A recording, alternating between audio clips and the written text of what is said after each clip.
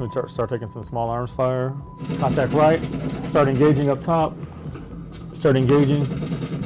Contact left, start engaging. One guy hitting the back behind us. One thing I've learned from VR is that it's very easy to fool the brain. There's remnants of soldiers, enemy soldiers on the ground everywhere, and just very kind of surreal, kind of like I'm not really there.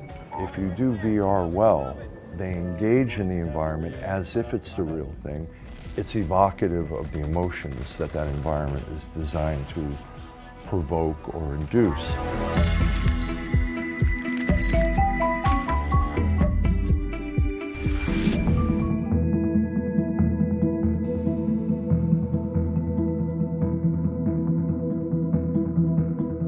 The power of VR is nothing short of a paradigm shift in how we consume media. You're in the story, you're in the world, and that is where the power of VR is important for psychology and for treatment.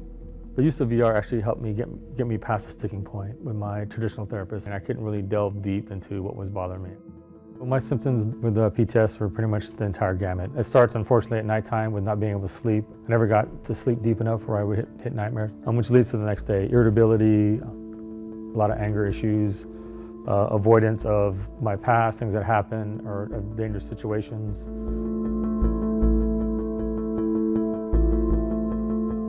Well, first out, I was really hesitant to come forward saying I need help. That's the biggest problem with myself and other vets is just the stigma around PTSD.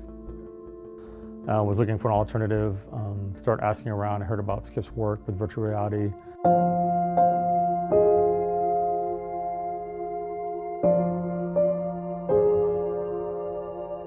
We never know what's going on in the hidden world of imagination. Some people aren't good at visual imagery. So what VR does is allow us to put people in the context in which they were traumatized, and we're able to gradually help them to go in and confront these stimuli while a clinician is right there with them. Okay, describe what you're thinking as you're pulling out.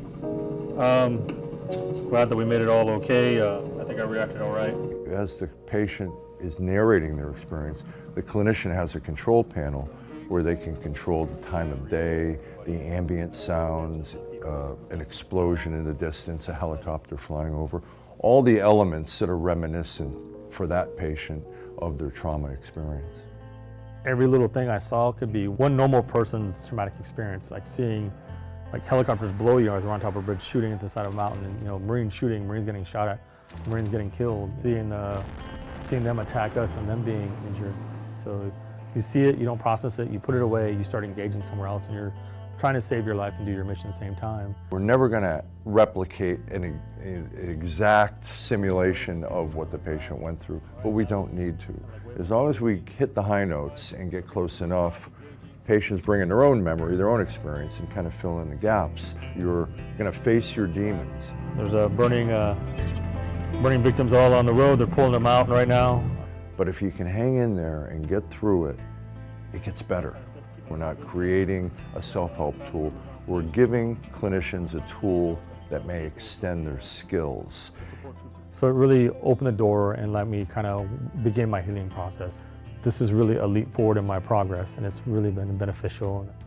It's a unique way to unlock the things that your mind pushes down because it's in a dark, scary place. And that's the end of the scenario. Okay, good job. Good job.